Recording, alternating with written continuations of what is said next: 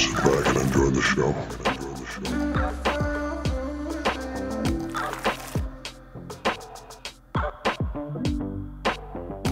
Hey guys, welcome to one episode of Get to Know. I'm your host, Abner J. Valdez, aka Fela Fela. On today's episode, our guest definitely knows a thing or two about life and achievements.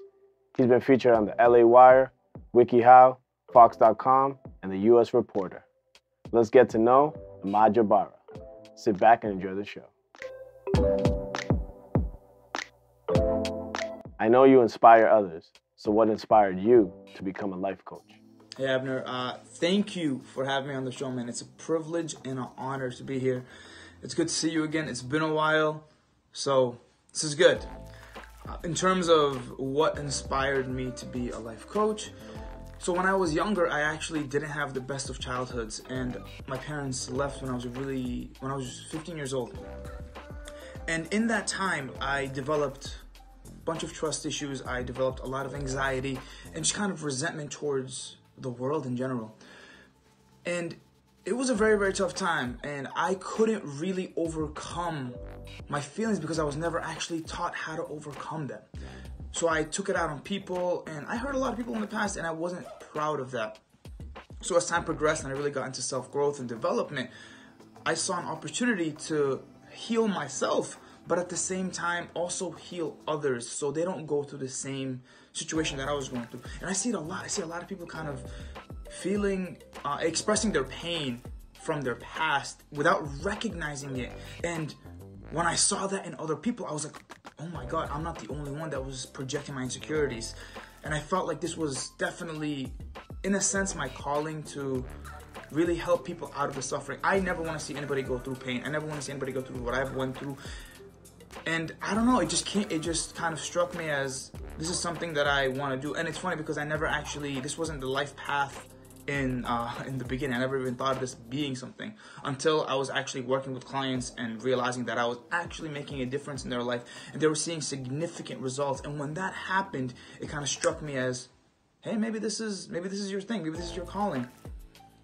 And yeah, man, the truth is I just don't like seeing people suffer. And I just want to help as much as possible to take them out of that suffering. What specific areas do you focus on when helping people? So the specific area that I focus on with my coaching is relationships. And the reason why I focus on relationships is because I feel like relationships are so crucial in terms of your growth and just progression in life. The reason I say that is a major part of my life was kind of taken away because my parents left at a really young age. And with that, I developed abandonment issues. That abandonment issue actually stayed with me in my career, in my college life, in my personal life, in everything. And I saw the cycle keep going over and over and over again. And I realized that relationships were so important for your growth. And if something was stunted at a young age, it was going to affect you for the rest of your life. So it was about getting rid of these internal traumas that you didn't know existed, but were actually very apparent in your life, which led me to kind of just work on relationships. And I analyzed my own relationships and seeing how I did in the past and what I did wrong and how I could make it better. So I learned from myself, and then I taught it to others and learned from their experiences, and then developed a core curriculum around how to develop healthy relationships. So all in all, I'm a relationship coach, but now I'm becoming more of a relationship trauma coach and helping people overcome their traumas from their past so they can develop healthier, longer relationships. How long have you been coaching? So I've actually been coaching for 6 years. I want to say in March. Yeah, 6 years. 6-year journey. It's definitely been a journey. Is there any area you don't focus on when helping someone? Or do you dig deep into someone's issues to give them a resolution? So for me, I really just focus on the internal trauma. I believe that if you can heal somebody's past, you can heal their future, no matter what. And a lot of the issues stem from little weeds that you don't pull out of your mind when you're younger or when they happen or occur. So for me, my main focus is get to the root cause pull out that weed and then slowly but surely start to redevelop yourself into the individual you want to be. What do you love about coaching the most? My favorite thing about coaching is by far the testimonies. When you see your clients get these results and actually accomplish goals that they never thought were possible, oh my God, it is like a phenomenal feeling.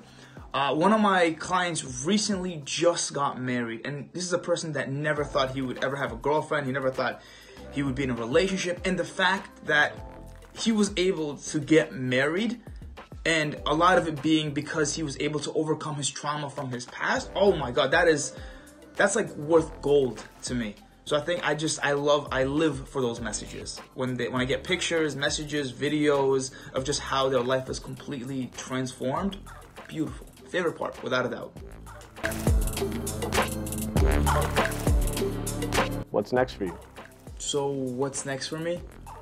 So I actually have a podcast that's being released in the next week. Well, by the time this is out, it'll be released, but it's called Becoming High Caliber, which is where I help individuals become the best versions of themselves so they can actually attract the people that they want to be with or they actually want. And I also do have my book coming out, which is also Becoming High Caliber, the guide to attracting the man of your dreams, it's for all my woman viewers. So right now I actually only do work with female clients. So the book is basically revolved around kind of healing the traumas and allowing you to become the best version of yourself so you can attract the men that you actually want. So be on the lookout for those. The link should be hopefully in the bio somewhere. I'll send it to you, Abner. But yeah, man, that's really it.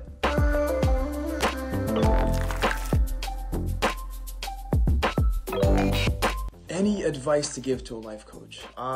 This one is huge. Every client learns differently. The most important thing you can do is learn how to teach in different styles. So you have your clients that are super eager and will get work done immediately. Then you'll have your clients that are more reserved and afraid to really take action. Then you'll have your clients in the middle that are kind of skeptical, not really, but they also want to get the results, but they're also not completely committed. So it's understanding which client is which and how to formulate a game plan for them to actually help them get the best possible results. I think that was one of the biggest things for me initially, where I thought every client would follow one path, but I was sadly mistaken. And again, after 6 years of doing this, you start kind of getting a vibe and a sense of the individual that's in front of you and kind of how you can tailor a plan specifically for them and how you can kind of get the best results out of them.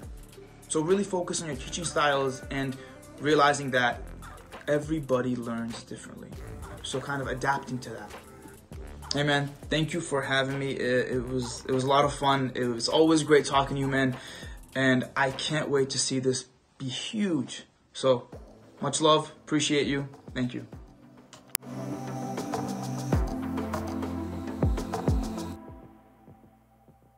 Hey guys, if you made it this far into the video, it is much appreciated. Don't forget to follow Imad on all social media platforms. And also check out his newest podcast, Becoming High Caliber. You can find him on all social media platforms, and you can also find his podcast on all podcast platforms.